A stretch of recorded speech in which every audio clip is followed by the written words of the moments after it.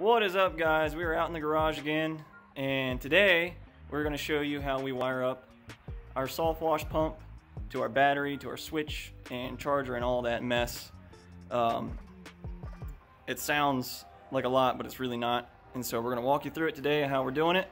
But first we got to run to Tractor Supply and get a few things, so stay tuned.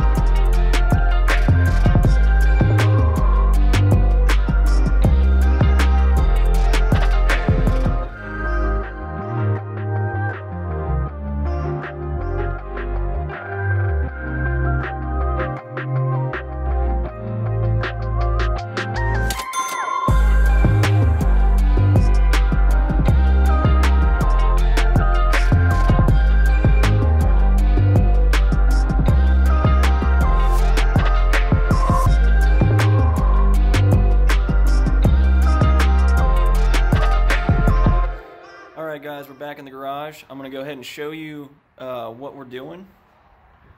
So let me go ahead and flip this camera around. Alright guys, so there's our pump. This is the factory wiring. And we want to give it power from a battery box that's going to be mounted underneath here. And I also want an onboard charger inside the box. That way we can just run a drop cord out and charge the battery when we get home. And then of course we're going to need a switch on the side of the box here so we can turn the pump on and off. So we're going to show you how we hook all that up. Alright guys, so here's our battery box. This is the smaller of the two boxes that you get from Tractor Supply. Inside we've got an EverStart battery, deep cycle marine battery from Walmart that was under 70 bucks, so definitely recommend getting that if you're just getting started or you're trying to save cost. Same thing here, EverStart charger maintainer. And then we've got 10 gauge wire that we're going to be hooking everything up with, and some connectors, and we've got these male-female connections that are weatherproof apparently, and we're going to splice into those, and that way we can disconnect our pump whenever it goes bad and it's time to replace the pump. We can just pull it apart instead of trying to cut wires and resplice and all that stuff. And then Tractor Supply, we went and got a switch, and some other stuff, but that's unrelated to this job. So that's all you need: a switch, connections, 10 gauge wire, and a battery, of course, and we're ready to go. Alright guys, so we drilled a 1/2-inch hole and we put in our switch right there, so that's where that's going to go.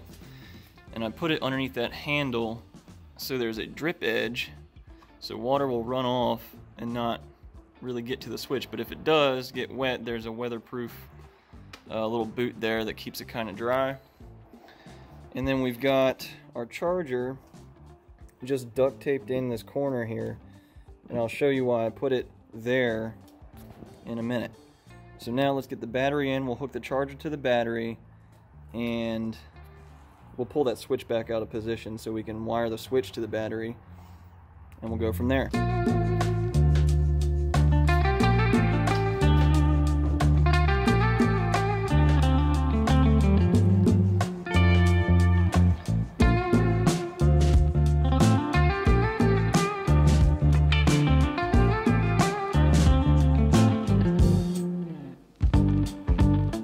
Okay guys, so the charger is all connected to the battery with those two connections right there.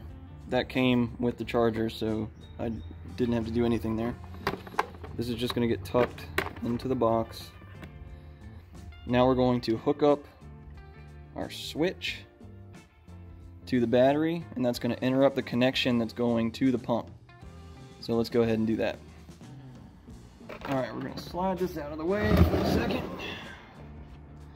So, 10 gauge wire is what we're using. Everyone says to go with 10 gauge wire because apparently anything smaller is going to heat up and melt down on you. So I'm just going to take their word for it. We're going to go ahead and use 10 gauge wire. So we're just going to get ourselves a section here. We're only going from the battery to the switch, so this doesn't need to be very long. But I do want to give myself a little bit of slack to play with. Alright, that should be plenty.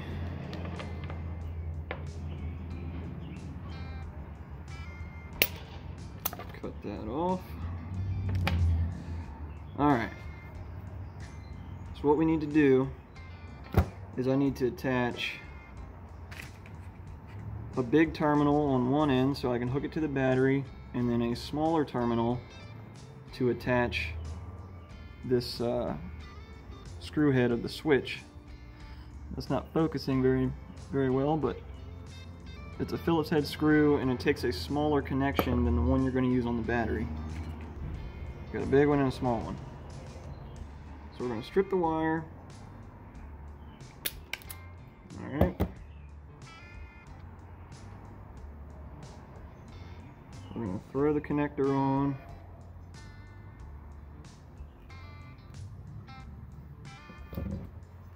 Crimp it down.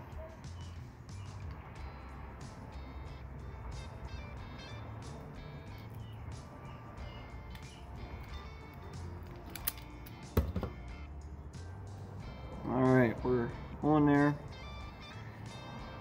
Do the same for the other side.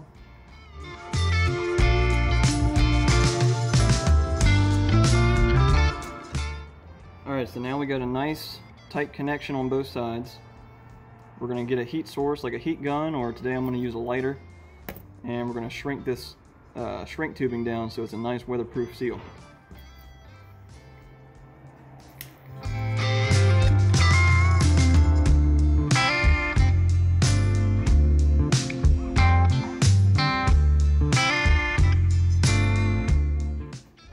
Alright, now that we've got that, we're going to take our positive off here.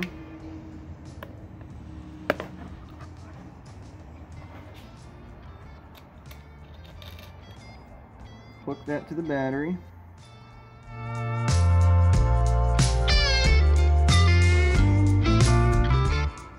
And the smaller end is going to go to a switch.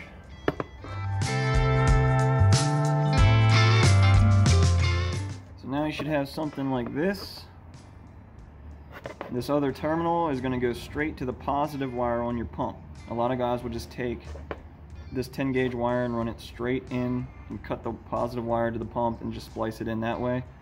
Like I said, what we're going to do is try to run with these quick connects. So let's do it. Alright, so because I got this from Tractor Supply, it's a smaller gauge wire than what we're using to run everything else. So I can't use a butt connector to splice them. You can order these for a 10 gauge wire, which I'm probably going to do later on, but for the sake of the video and getting this pump wired up, we're going to do the twist method, right? So we're going to cut these like, or sorry, not cut them, we're going to strip them about twice as long as you would normally strip a wire. And same with your 10 gauge. And then we're going to twist them together, fold that in half, and we're going to cover it with shrink tubing. So let's get to it.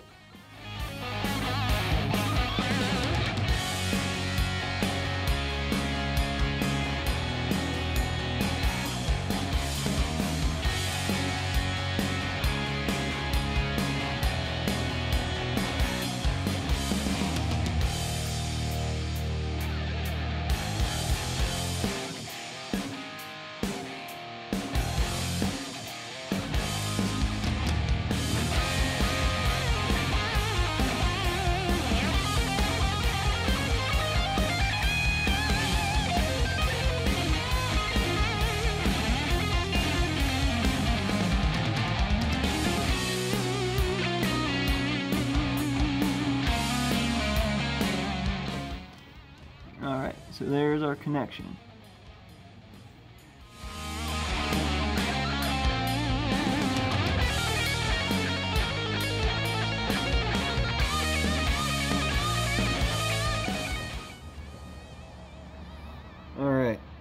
So here's the pump side, right? This goes to our switch.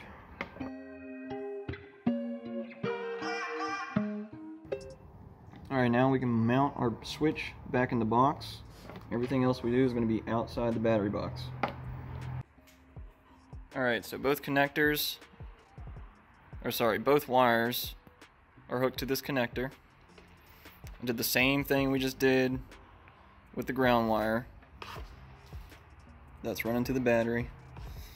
What I'm going to do right now is I got some leftover wire loom over there. I'm going to throw some wire loom on this so it stays kind of tidied up. And then we're going to move this whole thing over to the truck and start hooking it to the pump. Alright guys, so I got the battery box in the truck. There it is. This is our wiring from our switch that we just did. You can see it right there. And then that literally just plugs into your pump. I'm just going to drape this kind of over the top here so it's out of the way. And then we're going to plug it in one-handed. Hang on. Alright. That's it. It's as simple as that. And of course your pump comes with an inline fuse right here. It's a 20 amp fuse. So just keep some of those on hand, because if you pop one in the middle of a job, you're gonna be screwed. So keep extra fuses. But here we go.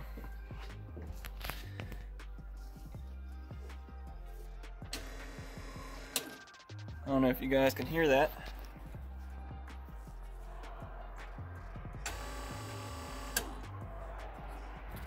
But that's it. It's working.